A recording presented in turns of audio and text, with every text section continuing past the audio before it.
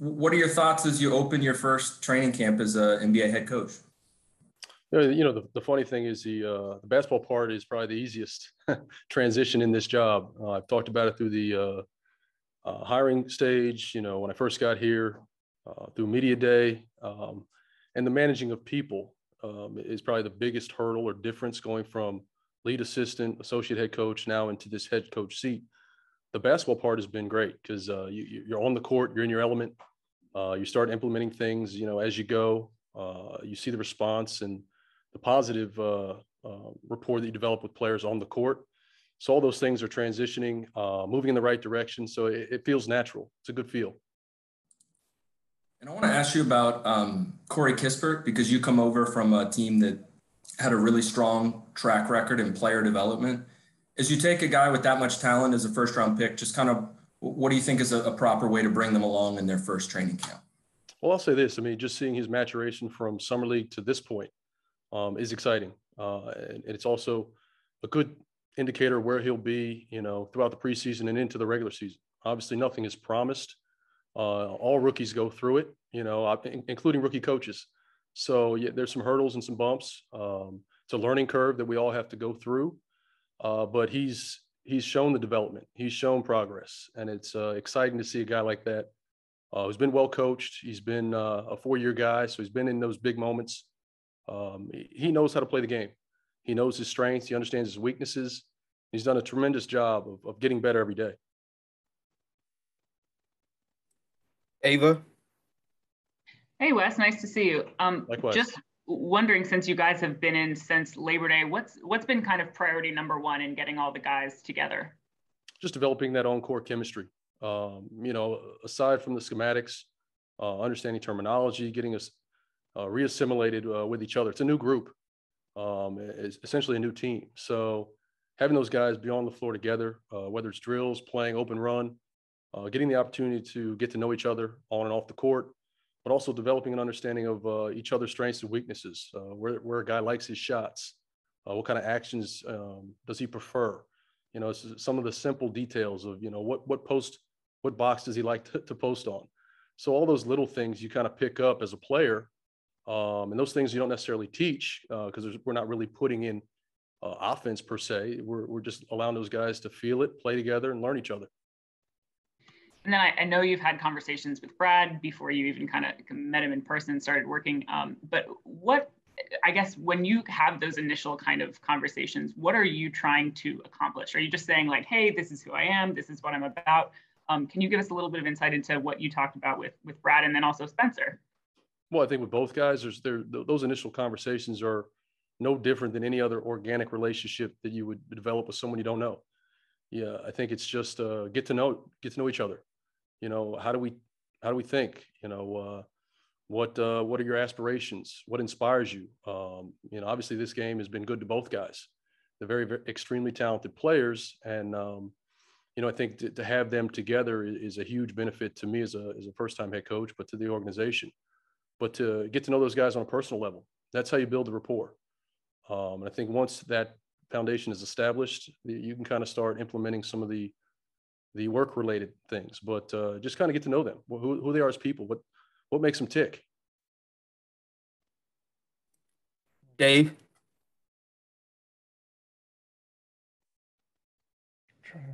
Hey, Wes, what excites you most about the roster you're dealing with? Is it the options? As I look at that, I mean, everybody seems like they can play a million positions, so that must excite you as a coach. The flexibility, depth, is really exciting. You have so many options. You can play small, you play big, bump guys down. You have multiple ball handlers who can create, finish. Obviously, the amount of shooting we can put on the floor is a tremendous dynamic to have, but it gives you a lot of flexibility. And I think it also allows you defensively to do a lot of different things. You're going to have the mobility to fly around. You can switch. So it gives you a lot of options to play with, and to have that is a huge plus. A lot of work to be done, but do you allow yourself a moment like, wow, this is pretty cool. This is going to be my team and my training camp? I don't think I've processed that yet. I know we talked earlier, but it'll probably hit me opening night. The building's packed. The first time I walk out there in an official capacity for the first regular season game, I think that's probably when it hit me. But right at this point, it hasn't felt much different. I think I've had a prominent voice in my past role, which has been great. It's been a benefit to me. So it's a little different, but for the most part, it's been somewhat routine. Neil. Hey, Coach, nice to see you again. Tommy Likewise. talked a little bit about, putting some caution, things are going to take time. It's a new group, like you said, it's a new, coaching staff philosophy that you're implementing. What are some of the near-term goals, the next week or month that you can look off and say, yes, we checked these boxes and we're headed in the right direction? When we come to like the small item, the checklist things, it's more of defensive, offensive schematics.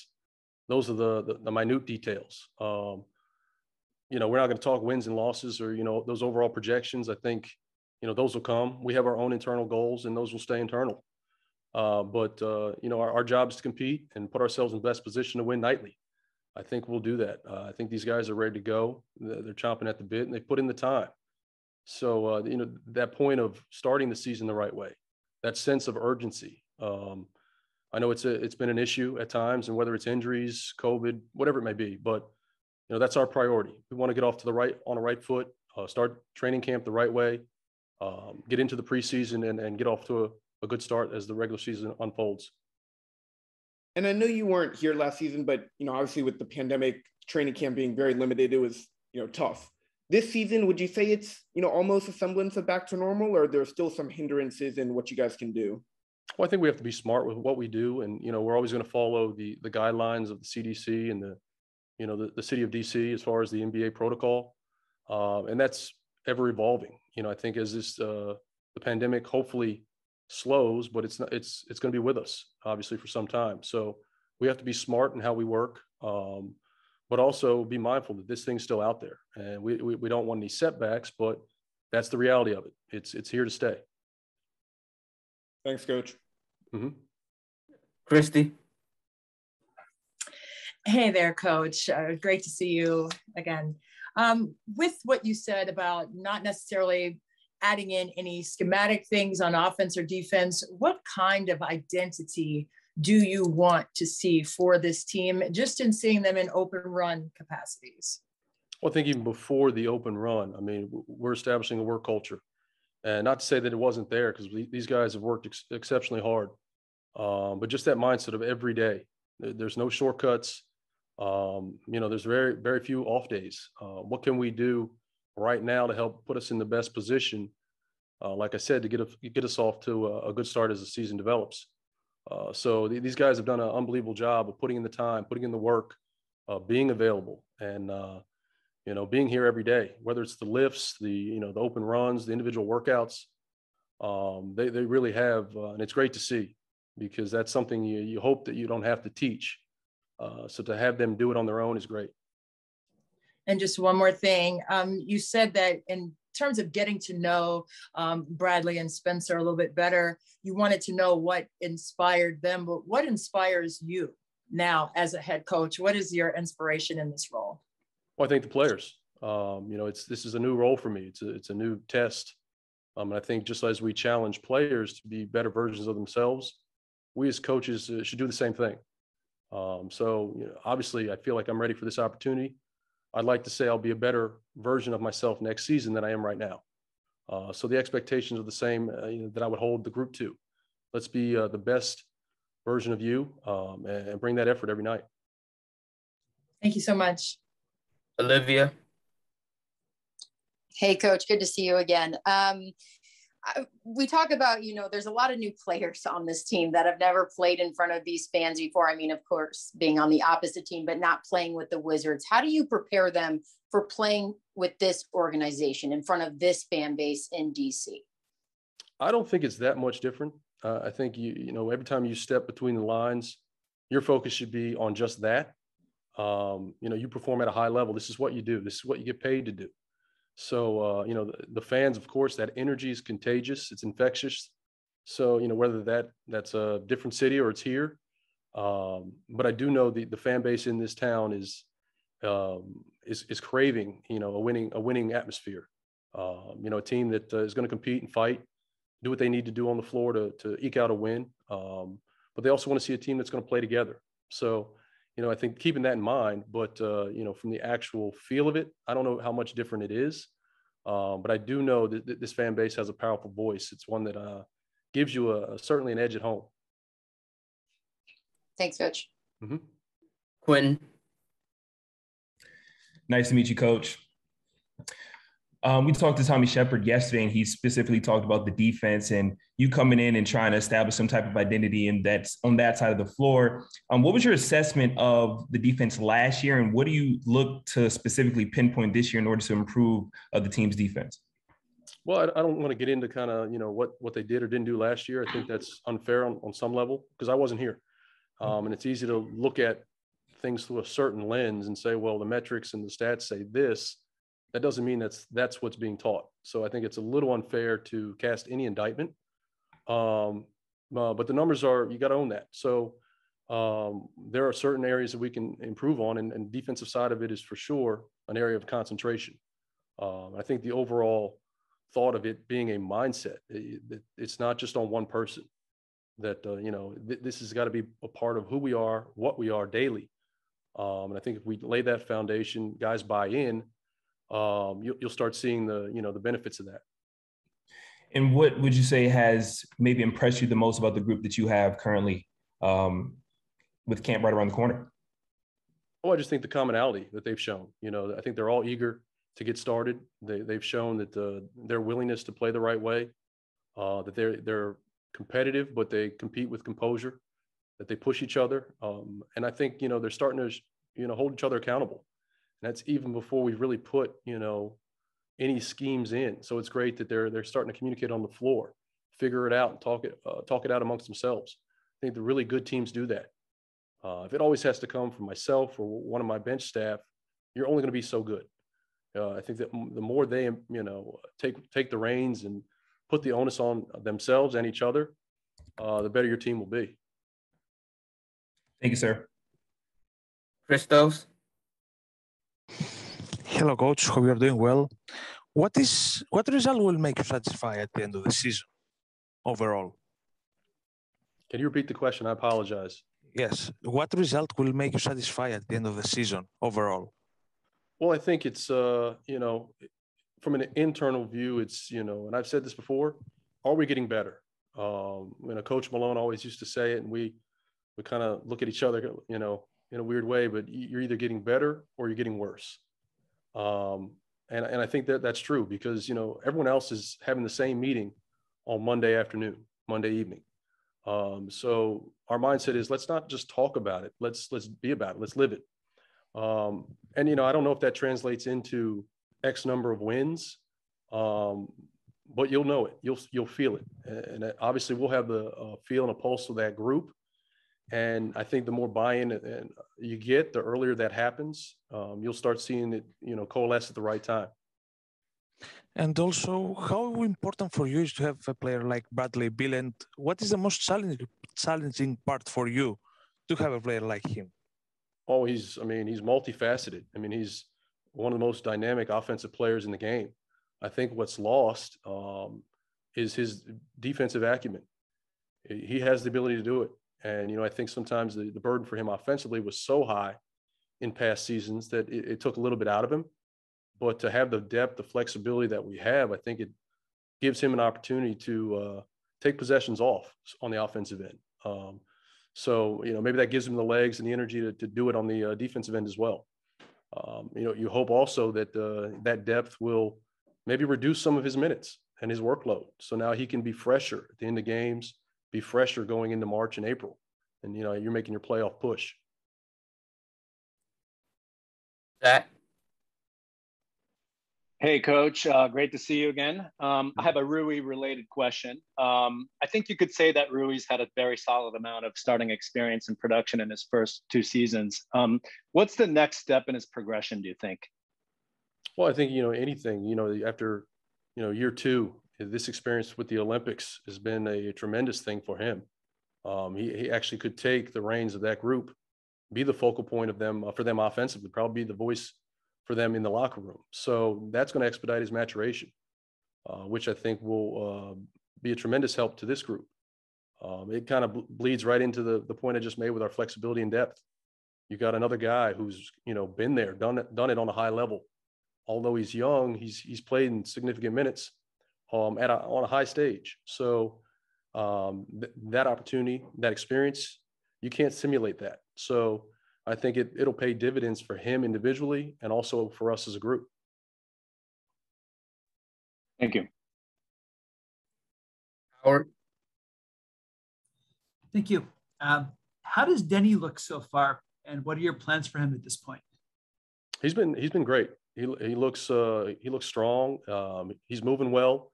He's put in a ton of time, and I know we've talked about bringing him along slowly, ramping him up as is cautiously, but he looks great. He's eager to go, and I'm excited to see how it translates. I think for him, the next iteration for him is being a playmaker, playing as a secondary ball handler at times as a primary ball handler.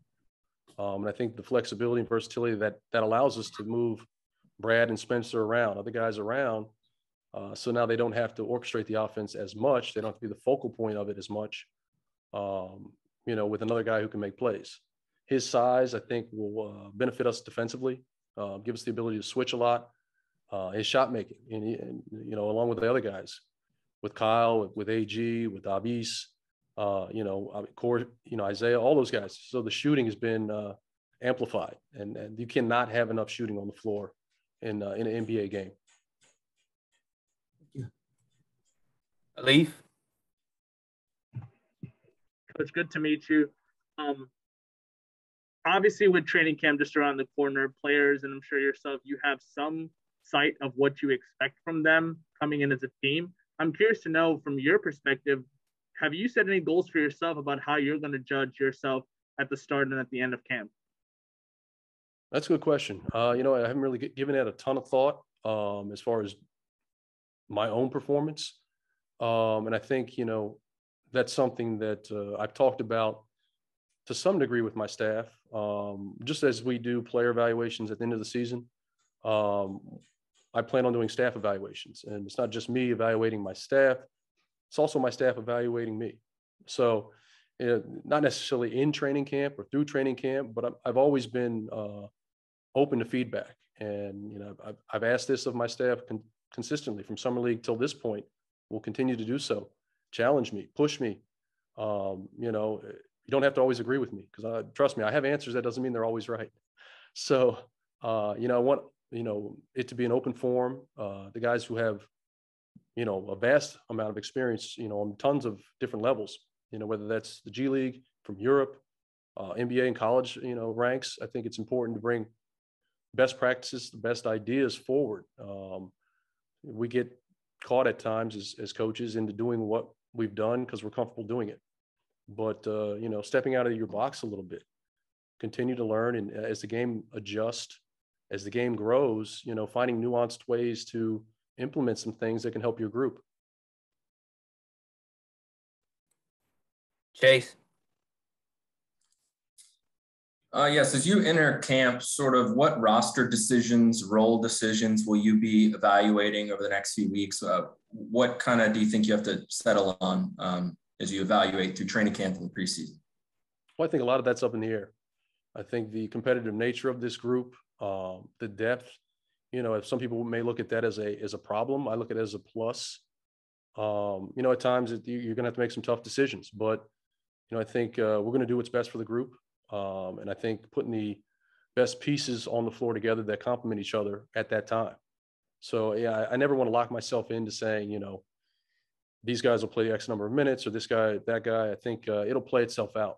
Obviously, we have some ideas, some that I'm not willing to share, but yeah, I think it's important to also sit back and let the competition play itself out.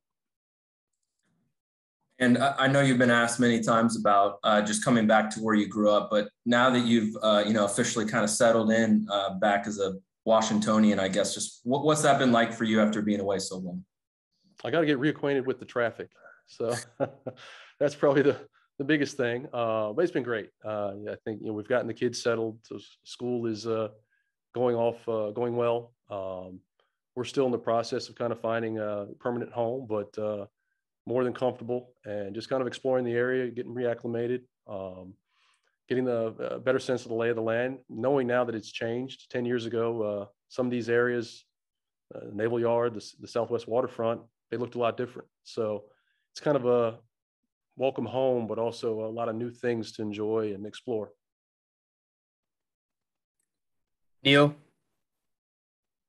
Coach, I think Tommy mentioned that you guys were either planning or already doing two-a-days at certain times. You're saying, with the preseason spaced out, you guys have more opportunity to do that. Mm-hmm. Is that more so just because new group, new coaching staff, you're trying to accelerate things as much as possible, or what's the thought there?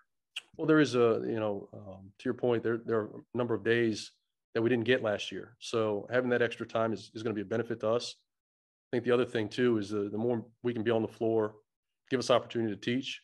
I'm not married to, saying, hey, we're going to go 2 days throughout the whole, but giving ourselves the flexibility and the option to do that. It doesn't have to be, 2 hours of just grinded out practice, twice a day.